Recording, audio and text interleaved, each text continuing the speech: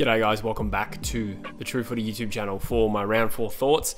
Couple of points of general business. Obviously I know there's still a game to go left in the round, guys, unfortunately. As life would have it, I am flying out tonight, as the time you're watching this, Monday night to America for a month. And then off to the UK permanently, and therefore I just don't have the hours in the day to be able to get that video done if I had waited for the end of the Easter Monday game. So we're here to talk about the 8 games that have taken place, so I apologise, I just won't be able to comment on the Easter Monday game. I'm hoping at this rate that I even get a chance to watch it. As you can see, slightly different set. I'm just in a different part of the house because there is stuff everywhere at the moment. I'm going to be flexible, but that's the sign of things to come on the channel.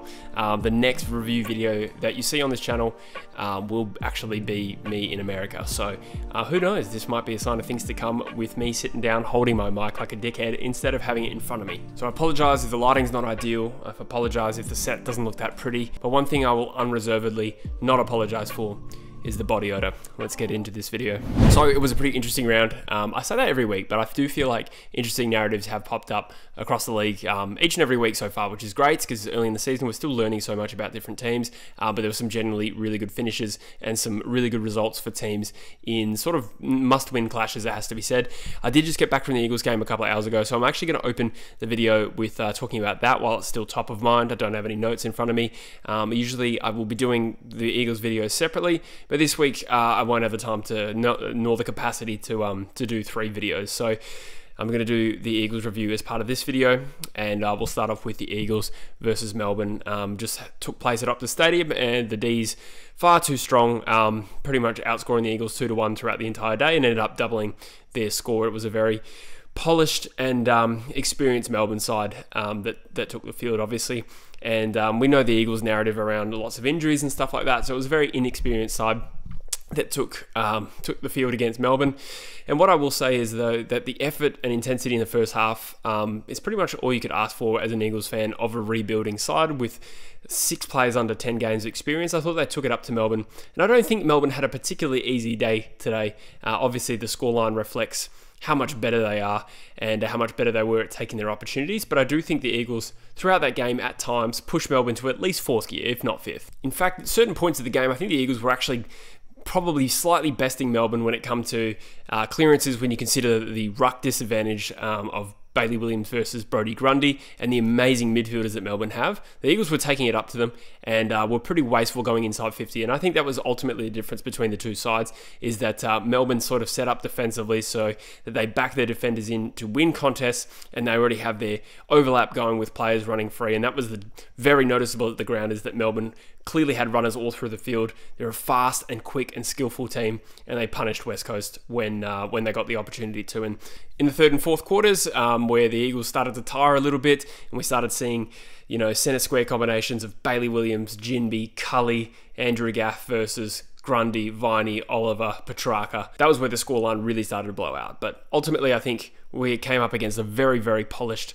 and quality Melbourne side that's going to be close to the benchmark of the competition right now, and I walk away from that as an Eagles fan fairly satisfied with the results. We saw some really good performances from, Tom McDonald got on the end of 4 goals, Petrarca was brilliant, possibly got the 3 votes, but I'll say for the Eagles, Tim Kelly put in a massive performance, as did Andrew Gaff. Yes, they were a little bit wasteful by foot, but in terms of intensity and effort for the contest, walk away from that pretty satisfied with that, and Melbourne, add 11 goals to their percentage. So we'll rewind a little bit to the Easter Thursday game.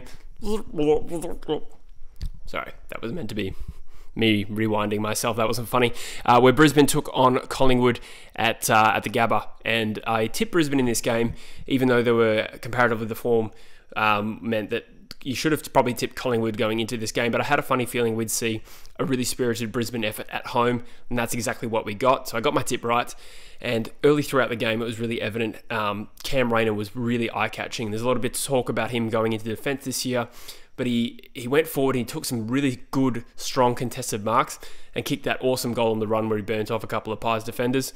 That It's been said all through the media lately, but I think that could be the last time we see Cam Rayner as a defender. He's far too dangerous as a forward. Understandably so, Collingwood went into this game without a recognised ruckman due to Darcy Cameron's injury from memory, and naturally the Lions feasted on the clearances and the hitouts, and Oscar McInerney had a big day in particular. He won 11 clearances as well. We saw the Lions rip open this game in the second and third terms. They actually kicked 10 goals unanswered, and if it weren't against Collingwood or even perhaps a Melbourne or a Sydney, you'd think the game was over, but naturally we respect Collingwood so much that we expected them to come back, but Brisbane just held them at bay, and Charlie Cameron got on the end of some really good work as well, kicking 6 goals. He was fantastic. Despite the loss, we do see the continuation of Nick Dacos as potentially a top 5 player in the comp on current form, with 38 possessions and 2 goals. Again, I don't know if he'll get the 3 Brownlow votes, but he'll certainly feature in the votes for this game.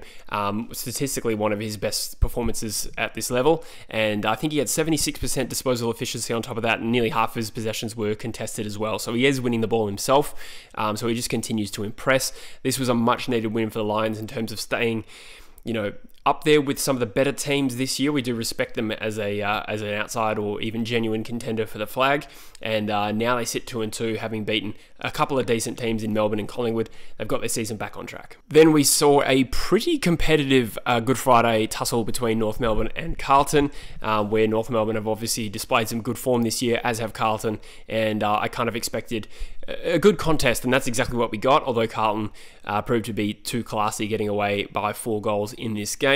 I think the Roos stuck pretty bravely with a more mature Carlton, I'd have to say, for 2.5 quarters before Carlton, in particular their talls, really started to put some distance between the two sides.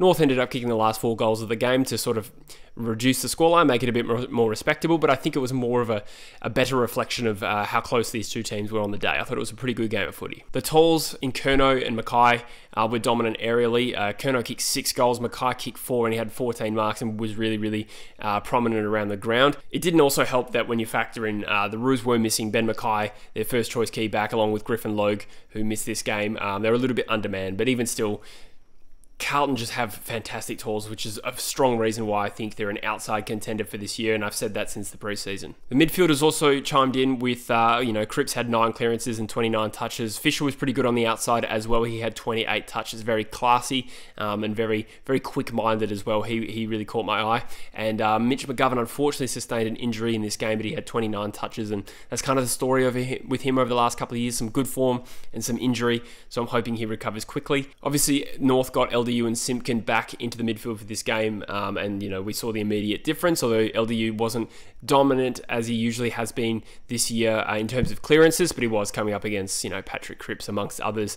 But the forwards, in particular the medium forwards for North, look very dangerous in Zerha and Stevenson. I think they kicked 3 goals each, and of course we know Harry Sheasel racked up 37 touches, which is ridiculous for a guy his age. He's continuing to impress week by week, just like Nick Dacos. He's doing the exact same thing. The other takeaway from this game is that, or this season in general so far with Clarkson, is he doesn't mind making the tough calls, which is not something that really shocks us. But obviously we saw him in round 1 leave out Todd Goldstein against the Eagles, who didn't really have a strong ruck setup, let's be honest. And in this game decided to sub out their absolute midfield general in Ben Cunnington because he wasn't winning clearances. So he's not afraid to make the tough calls, which is good for a side that is looking to phase out of a rebuilding mode. Then Adelaide took on Fremantle at Adelaide Oval, and another game I'm pleased to say that it was a bit of a 50-50 call when I got my tip right.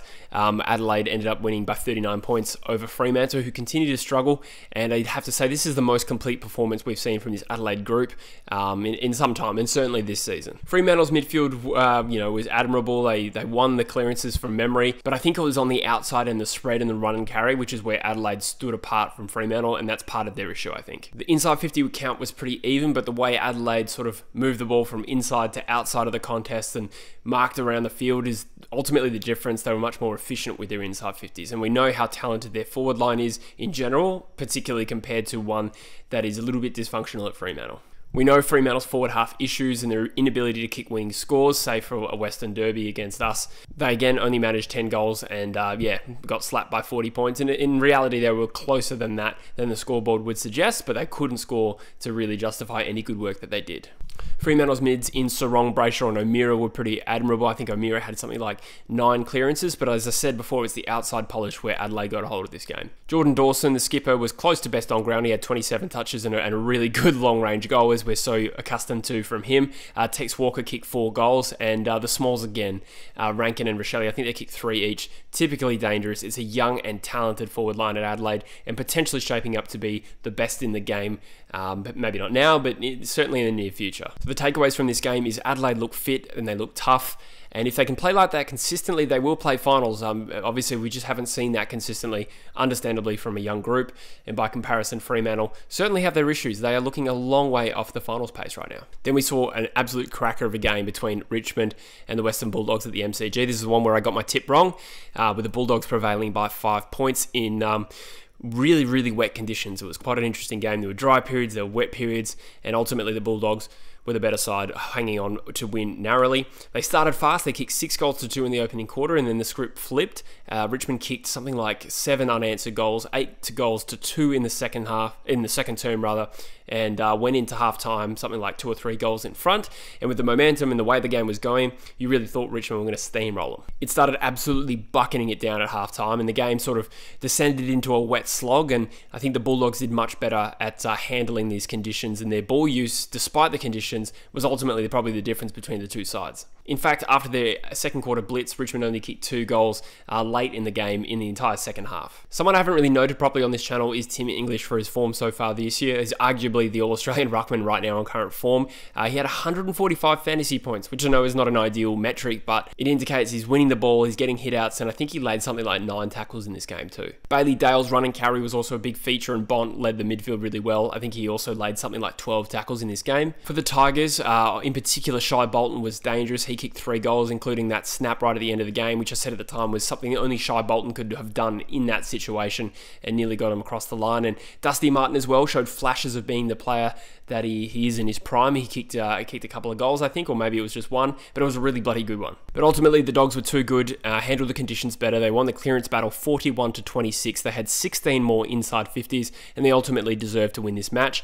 And another side, like Brisbane, I think I said, who has gotten their season back on track after a really unconvincing start. They've now beaten Brisbane. They've beaten Richmond in tough conditions. They're back. Then we moved to Marvel Stadium, where St Kilda battered the Gold Coast Suns by 53 points in the end, and they remain the only side with a perfect record, 4 wins, 0 losses, 160%. I think the last time they did that was back in 2010. I think it was the year they made the grand final. Again, not the highest quality of opposition, so of course there's still some question marks on St Kilda. However, you know, the way they are playing is quite impressive. You have to give them due credit. They butchered the Suns on the outside. The Suns are a pretty good team on winning the ball in the inside, but St Kilda's outside run is ultimately what won them the game. I think the Suns had 10 more clearances. Contested possessions were equal, but the Saints had an incredible plus 108 uncontested possessions, which just means as soon as the ball left the contest, that's where St Kilda went to work. So on the Gold Coast side of things, I think that is a serious issue that they need to work through, whether it be through game plan or perhaps the way they recruit some genuine quality outside mids to complement Miller, Anderson and Rowell.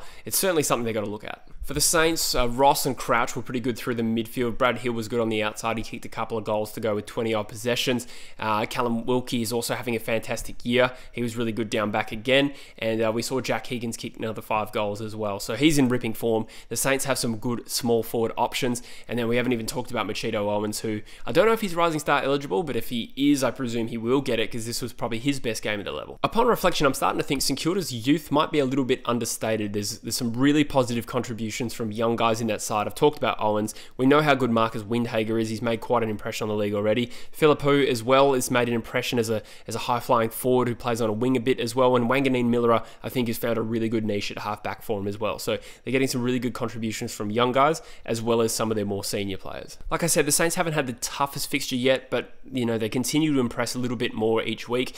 And ultimately, almost every side has had a down game so far, and St Kilda haven't. And the way they play is fairly compelling. Obviously, I think they've got some tougher opposition in round 5. I think it's Collingwood. I could have that wrong off the top of my head. But from what we've seen so far, I'm starting to become increasingly convinced this side will at least play finals this year. Then we had not the most controversial game, but it was a stunning end to the game between Sydney and Port Adelaide, where Port Adelaide prevail by 2 points in thrilling fashion. I'm sure you've all seen the footage. Ollie Florent, thinks he's kicked the goal to win the game after the siren. The ball's fallen short somehow, because I think there must have been a big breeze. You got to feel for the bloke. But this is a significant win for the Power to claim a 2-point victory over last year's runner-up. There's been heaps of criticism on Port Adelaide, including from this channel, and rightfully so. Great round 1 performance.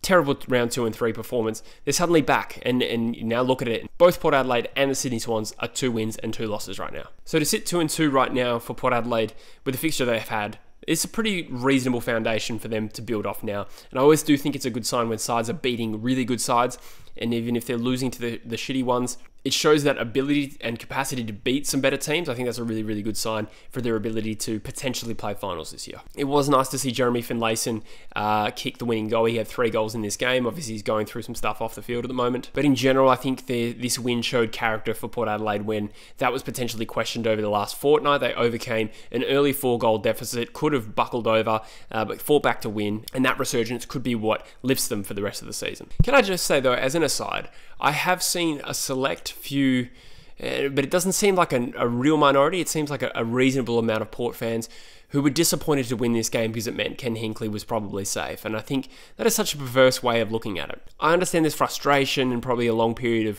of Hinkley being perceived as underachieving with the list they have. And again, I'm probably only talking to a minority of Port fans, but I think that's some poor form. For the Swan side of things, it sucks for them, 2 losses in a row, and I think the result is soured even more so by Paddy McCartan's concussion. That was quite chilling to watch, made me really uncomfortable, feel terrible for the guy, and it looked kind of innocuous on the first viewing, but watching him walk off the field was really, really concerning, so thoughts are with him right now. Ollie Florent will be remembered from this game for that moment where he thought he'd won the game, but he had an outstanding game, as did Chad Warner in the midfield, and they almost got their side over the line. And the final game I'll talk about in this round review was between Essendon and GWS at Marvel Stadium. A little bit of a danger one in terms of tipping. I did tip the Dons, got this right, but I had a funny feeling that the Giants might just get up for this game, and it kind of speaks to the evenness of this competition as well, when you consider some of the worst sides in the comp are actually playing some reasonable footy right now. But anyway, the Dons got the job done by 13 points in this game, and they had to overcome some really shoddy kicking at goal. There were 2 goals late at quarter time, 6 goals and 19 at one point during the second quarter, and that's where I thought maybe GWS will come over the top of them, but ultimately they prevailed, and they finished with 11 goals, 22 and a 13-point win. That really should have been a lot more. But while I say that, it was a pretty even game in most aspects. I think it was pretty statistically even, although the Dons were able to create a few more chances, a bit more meaningful and proactive with their ball use, and generated 11 more inside 50s. But it's lucky that they created so much supply considering their inaccuracy. They kind of got away with one there for some poor goal kicking. It was a sort of game where most midfielders on the field actually had pretty big games. Tom Green had 34 disposals for the losers. Josh Kelly again was prominent. He had a couple of goals and 28 possessions, and Lockie Whitfield had 24 as well. Stephen Keneally also had a goal and 25 touches to go with 7 clearances, which was the equal most of any player on the field. And of course, they were coming up against guys like Darcy Parish, who also won 7 clearances. Zach Merritt also had a typically good game through the midfield with a goal and 28 possessions, but also the form of Mason Redmond down back, and Jake Stringer, of course, getting 4 goals to ultimately put this game to bed. How much do we take out of this game? Because GWS are considered, probably a bottom 2 to bottom 3 side in the comp right now, but I do think their form belies that ranking a little bit. I think the competition's even, and the thought did cross my mind, I do think Essendon of last year might have dropped this game, so we are seeing some progression, but considering this was a danger game, I'm sure Essendon are pretty pleased that they just walk away from this game with 4 points. Well, that's it, guys. That's my thoughts on round 4. Gave it my best crack, flying out to America 24 hours from now, so by the time you see this, I might just be heading to the airport. Hope everyone is well. I will have a Just the Tips out tomorrow by the time you see this, and then I've got True Footy Podcast 99 coming out with Busher, all happening while I'm in the air, so hope you guys are doing well. Subscribe to the channel if you're new, and I'll see you on the other side, guys.